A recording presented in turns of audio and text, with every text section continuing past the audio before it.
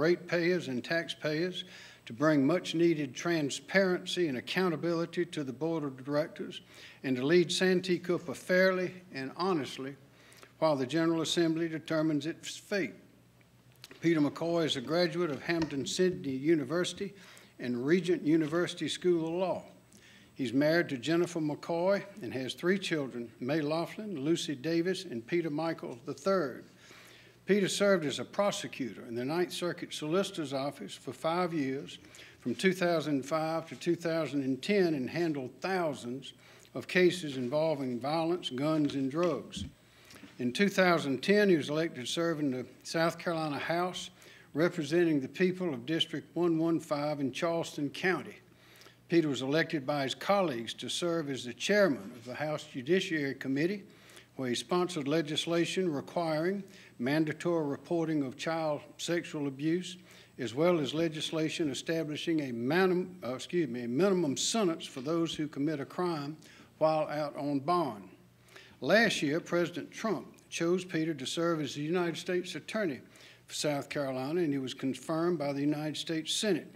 Under his direction, his office targeted fraud, civil wrongdoing, and criminal activity related to the coronavirus, also attacked public corruption. He fought to keep South Carolina communities safe from violence and drugs, and he prosecuted health care fraud, and he placed renewed emphasis on eradicating human trafficking and child exploitation. Chief among his numerous cases are those stemming from his exhaustive investigation into issues surrounding the construction of the V.C. Summer nuclear station. My preference is to sell Santee Cooper. My preference is to sell Santee Cooper, but the status quo at Santee Cooper is unacceptable, even in the short term. The agency and its leadership have repeatedly displayed institutional arrogance and contempt for the state law and for the truth. Their incompetence helped create the largest power nuclear fiasco in modern times. They've saddled their customers with billions of dollars in debt and have ignored the authority of our constitutional officers as well as the General Assembly, creating a toxic environment inside this very State House. I am confident that Peter McCoy will be a true change agent, and he will work to change the culture of closed-door deals and secret contracts at Santee Cooper. And on the question of whether to sell Santee Cooper, I am confident that he will do what he thinks is best for the ratepayers and taxpayers in South Carolina. Peter McCoy. Thank you, Governor. All right.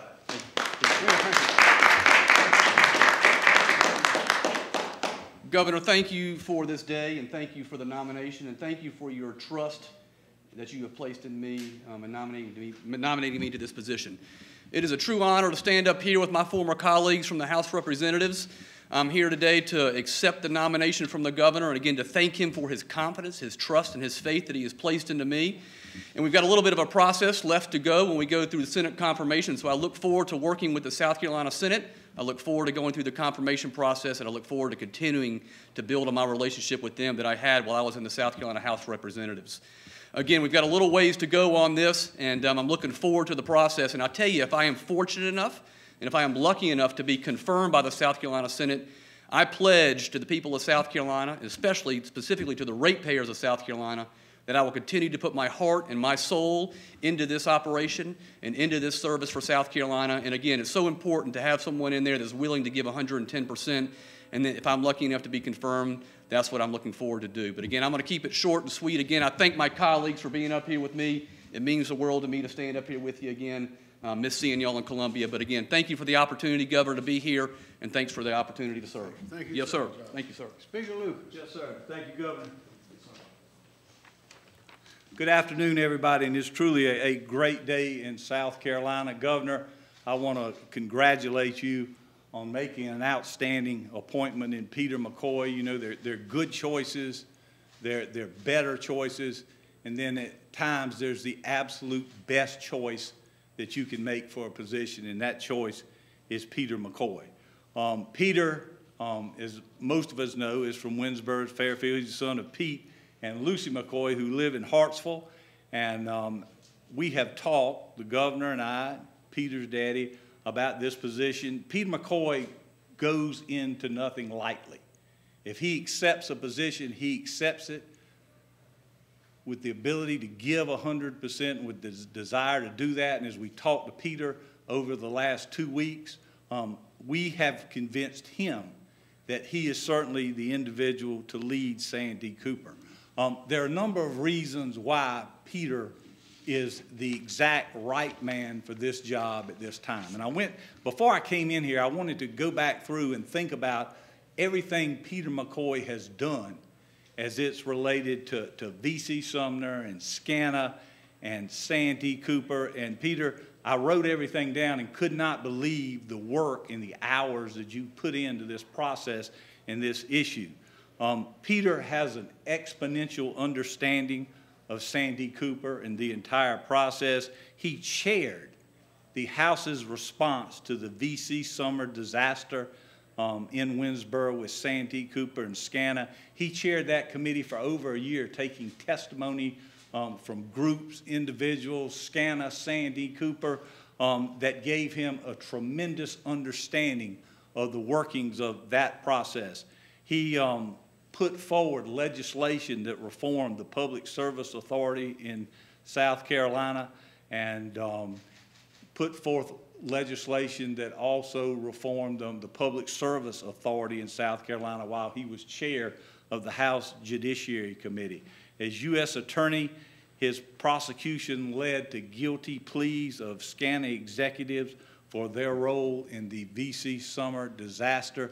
So when Peter McCoy's name is put forward, it's put forward not only as an individual, but as an individual who has accumulated reams and reams of information about the inner workings of Santee Cooper.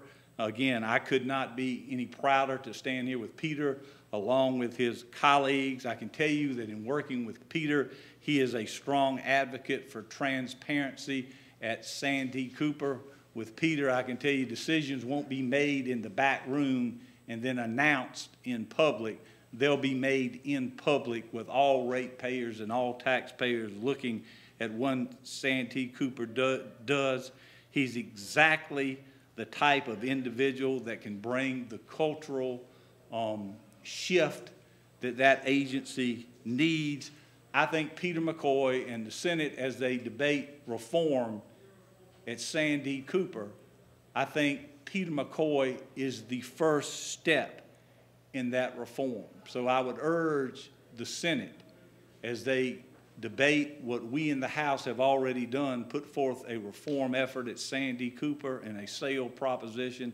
I hope the Senate will take a look at Peter McCoy as that one individual who can come in and be the first step in that reform of an agency that's in badly need of reform. So Peter, on behalf of all the House members who are standing with you today, congratulations. There is no better man for this job. Thank you, Speaker. Yes, sir. Appreciate that. Thank you so much. Okay, thank you. Does anyone have any questions? Governor, your previous nominee for this position, Charlie Condon, did not make it through the screening process. What conversations have you had with senators, and what feedback have you gotten that leads you to believe that? I think you've probably read a lot of it in the newspapers. There's been nothing but positive response to this. I and others think that Peter McCoy is the perfect man for this job. He has a knowledge of what the situation is, but also as a state and federal prosecutor, of course, as a lawyer, that's a big help. And he's willing to take the job. It's a tough job, but he's willing to take it, and he's the right man for the job. Yes, sir. Ms. McKinney, did you have one? Mr. McCoy, Mr. Kay. Yes, sir. You said you were kind of open-minded on the sale question. Governor made it very clear where he is on it. Do you not feel your job is kind of carried as water? I don't. And, you know, I've had those conversations with the governor, and I've made it clear that I have to go into this decision being an independent thinker, being able to analyze the decisions myself. And again, the decision doesn't come down to me. It's not my decision. And I've jokingly said to my friends, you know, again, if I'm lucky enough to be confirmed by the Senate, this is going to be a decision that the legislature has to make. Again, and I've left that realm and I'm no longer there. So I'm coming into this situation and this new experience with an open mind, and I'm going to keep that open mind. And the law provides it's not the board's decision, it is the legislature's That's correct, decision. Governor. Yes, sir. Yes, ma'am. Yes, sir. Do you view this as a short-term appointment, or do you think this could be potentially a, you know, a 4-year? It depends. It depends that we are prepared for it to be a long-term. It's a 7-year appointment. The legislature has already spent about 4 years trying to decide what to do or what not to do. We don't know when a decision will be made or if a decision will be made. But in the meantime, it's a large organization. A lot of people depend on it for the electricity. It's got to be run properly, and that's why we have to have Peter McCoy at the helm as chairman of the board to see that the right things are done to protect the people of our state and to protect the assets of that institution. This is Yes, a sir. question for Ms. McCoy. Should you be confirmed by the Senate in your first 100 days of work, do you have any thoughts of what actions you might take, what efforts you may take? And again, we've touched on this a little bit, but while I'm going through the Senate confirmation process and while I have that ahead of me, I think it's a little bit premature to talk about potential first 100 days. But I obviously have some things in mind that I'd like to do and things I'd like to learn. And again, I'm going into this process. I do have an extensive background in the utility industry and in the situation that happened at VC Summer as well as with Santee. But I'm here to learn as well. I mean, I need to take in everything that I can, all the information that I can, and I'll continue to learn and then make some assessments from there. On the things you'd like to do, would you be willing to expand on those? Again, I'm going to wait till I go through the confirmation process. Thank you. If you are confirmed, how are you going to regain the public's trust? I think that's twofold. I think there are a couple of things that need to happen that are essential right now with Santee Cooper.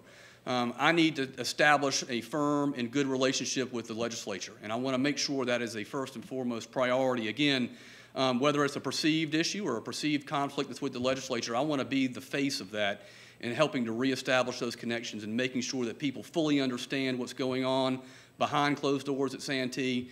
And again, that leads into my next kind of priority. The transparency of what happens there, because it is a state agency, is of utmost importance. So again, me coming in there, making sure that ratepayers, most importantly the ratepayers, know what's happening there, I think is a very important thing to do and do so quickly, and that helps establish that trust right away. Mr. McCoy, you know, the speaker kind of went over, you've been very involved with Santee Cooper for, well, I guess, what did I say, 4 years now. What do you think of the organization, and what are your thoughts coming in, and where are its strengths or its weaknesses? Well, again, I think Santee Cooper is rich in history. I mean, you look at what's happened there, and you look at the formation of it, go back to the 1930s and the New Deal. It has played a significant role in providing power and electricity to the rural parts of our state, which again are essential. You go back to those times and you think about the history right now in terms of how people and when people have had electricity provided to them, and it hasn't been that long. And when you look at the folks, especially in rural South Carolina, and how Santee has affected them, again, they're rich in history. Again, this is a complex issue that I look forward to taking on. 2 more questions if there are. Thank you, everyone. Thank you very much. Thank you all so much. Appreciate the time. Governor, thank you. Appreciate it so much. Thank you, sir.